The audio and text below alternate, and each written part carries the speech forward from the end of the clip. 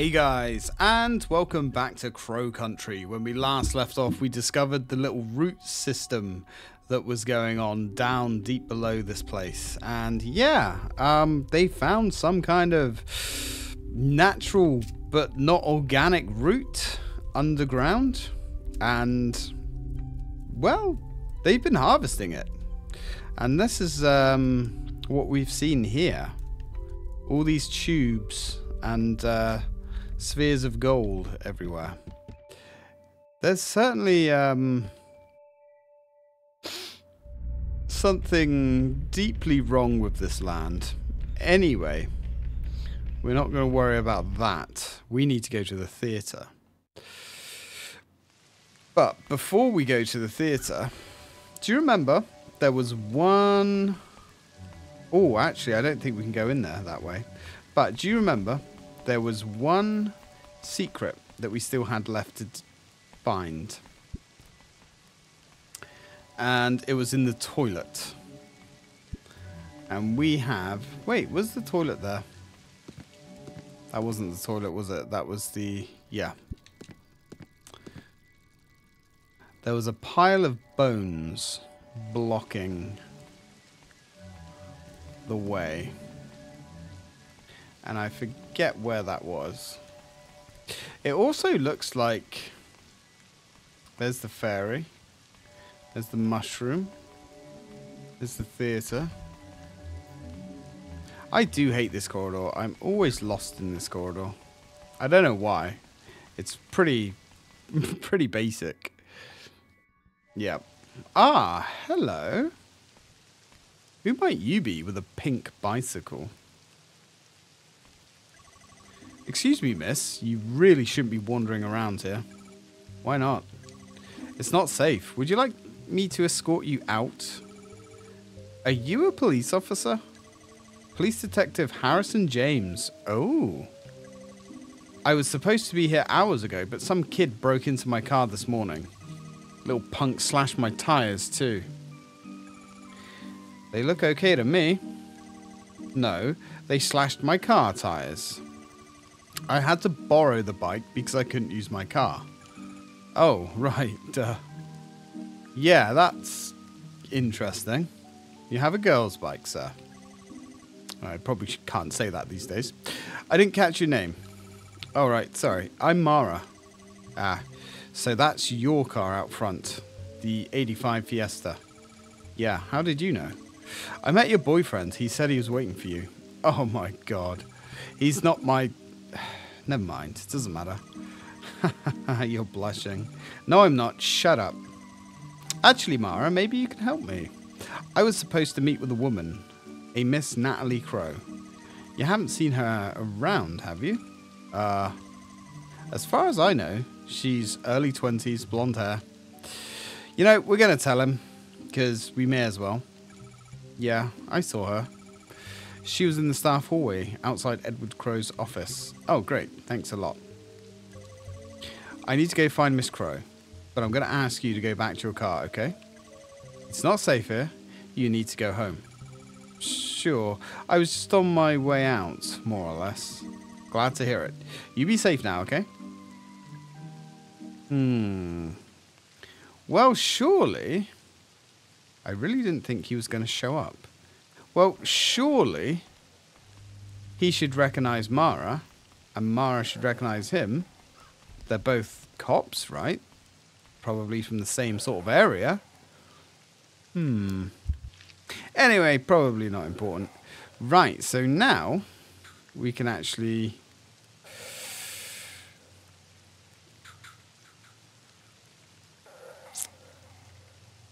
go into the toilet. Yes, that's what we were doing.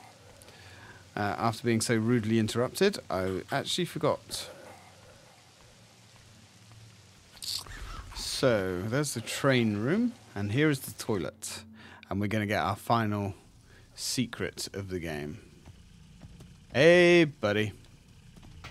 Now, there's no need to be like that. I said, no need to be like that, friend. We're all friends here. It's a toilet. There's something in there, but I can't get at it.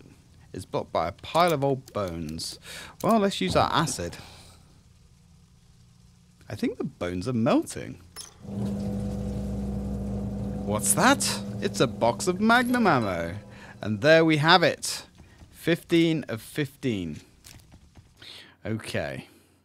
Now, whilst we're in this neck of the woods, we might as well go and get stocked up on handgun bullets. Just because. And I guess we can go and check on our boyfriend, quote.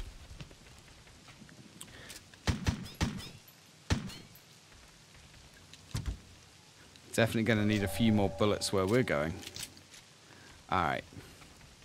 See you later, buddy. Don't die in my car or anything, will you? Now, let us go. I suppose, really, we should be going to... Yeah, we need to go to the theatre. Actually. And the best way to get to the theatre... would be going through the haunted hilltop. Yep. Alright. Easy enough. And then we can go through the Iron Maiden. Hopefully there's nothing gribbly spawned in here. Oh, we look okay. Now, we shot the head off the mermaid statue that was in the theatre. But we still need to do something else. Oh, hello. I always forget about you. I really should put a bullet in your brain. But, you know, I'm a nice guy. Now, we actually have stopped the electric there. We just can't get inside yet because we still need the golden key. The golden key. And there is our mermaid friend. It's a block of resin. There's something trapped inside. I can't move it. I'll have to try something else. Now, really, I should have examined her before I shot her head, because we get a nice little dialogue of Mara apologizing that she's going to have to blow its head off. Oh. There's someone on the phone.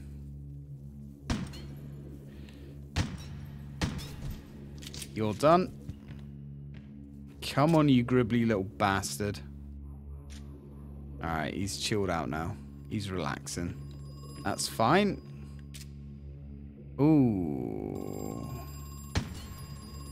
Right, let's get you. You are a little bit more on the weaker side, but...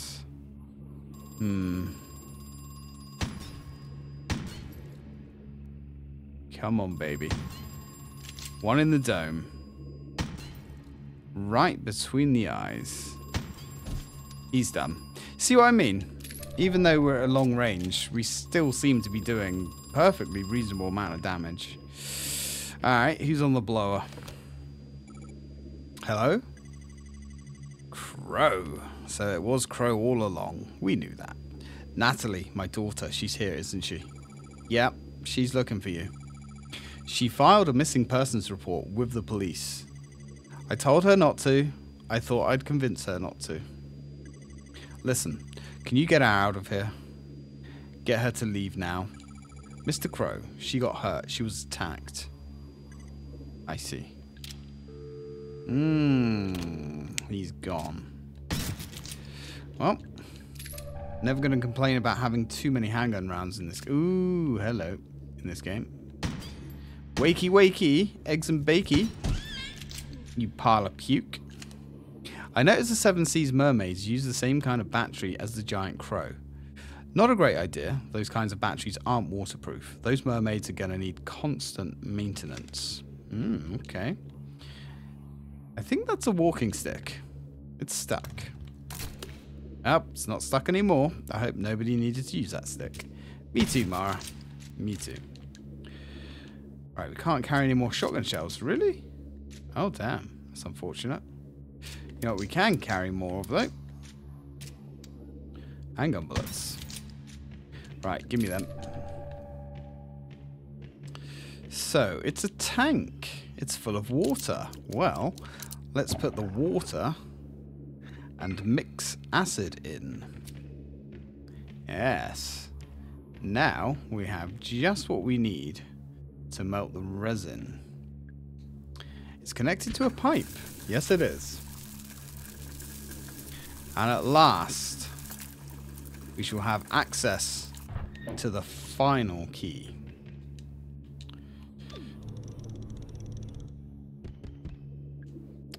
That should be enough.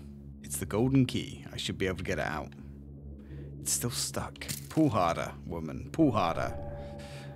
It's the fairy. It's the fairy. It's done. I don't feel good about it. It's just a fairy, Mara. It's not real. It's just a wooden model. Okay. Now we have the golden key. Oh, hello. Look at that. It's a rather large dude carrying a piece of the root. Not really sure why he has a piece of the root. I guess it doesn't matter. He's dead now. Crow moved the electric battery charge. Yeah, we've read that. Alright, let's go into his office and finally try and get some answers. Alright, Crow. Open up. God damn son of a bitch. He's not here, is he? We don't want the shotgun shells. We've already full up. Man, look at this place. Medkits. There are so many medkits. I don't need any. Hello. You know, I never had a plan for all the gold. In fact, it quickly became a problem. We couldn't sell it, basically. Not without arousing a lot of unwanted attention. We had too much of it too quickly, and the shape, those cylinders, well, it's not the normal process, is it? But then I had an idea. What if it was the normal process? Or what if we pretended it was? So Marvin and I devised a plan. We just needed a site, a disused gold mine. Marv found one in South America, in Brazil. And you know what? It worked. For a while, at least. He's gone. It's a television. Every few moments, something flashes up onto the screen. I wish it wouldn't. And look, there's more of this gold piled everywhere. Absolutely everywhere. They must have had mountains of the stuff. Okay. Emory University, in recognition of the completion of the prescribed course of study, Edward L. Crow has been admitted to the degree of biochemistry. Ha. It's a handwritten letter. Hey, Ed. We didn't pass the inspection. They figured out that the ore is homemade. The Brazilian authorities want to know where the gold is really coming from. This is getting too dangerous. I'm coming back to Georgia. See you soon, Marv. Oh dear.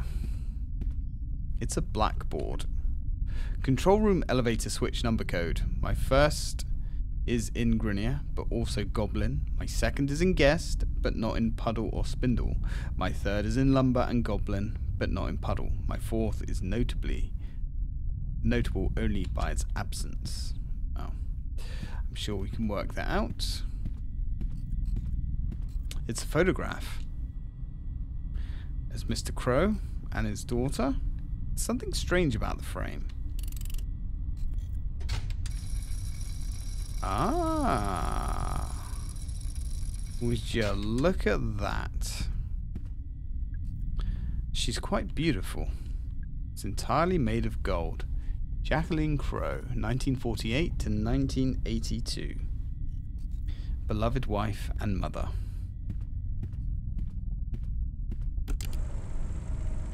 Press left or right to switch slides. Turn it off. Read slide. Ah, guest. File number 3762 guest. Emerged at around 50% root excavation. It varies from specimen to specimen, but they largely retain a human-like appearance. Most distressing, they're capable of limited non-verbal form of vocalization. Oof. Goblin. Emerged at around 55% root excavation. Despite their small stature, I have concluded that they are not infants. On the contrary, they may be a senior variant of the guests, their advanced age causing a weaker genetic makeup, which has diminished their anatomy upon emergence. Spindle. Emerged at around 60% root excavation. Much of their muscle and fat is missing, but their bones have become elongated. However, the bone mass is spread more thinly, and consequently the bones are brittle. Additionally, without sufficient flesh as cushioning, their joints are weak. Press left, yep. Lumber. Emerged at around 60% root excavation at the same time as the spindles. Here the opposite phenomenon can be observed. The lumbers are stiff and stout with excessive muscle and fat. Perhaps this could explain why the spindles have insufficient flesh. Grinner. Emerged at around 70% root excavation. The form is bipedal, but other similarities to a human body are quickly disappearing. In terms of anatomy, each specimen is vastly different from the next. Puddle. Emerged at around 80% root excavation. I pray this is my final entry, for I cannot imagine how anything beyond this point would be capable of emergence. The puddles experience widespread cell necrosis. They are quite literally melting.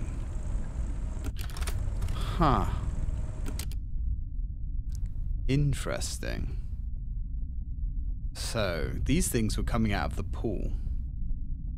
And the more of the root they extracted, the more monstrous they became. Interesting indeed. So we can't carry any more of that. And there is the root as they found it. It's squirming back and forth. Is it alive? We may never know whether it is or not. Oh. Hello. Hi, Natalie. How are you feeling? Not great. Yeah, me either. Is it your mother? Yes.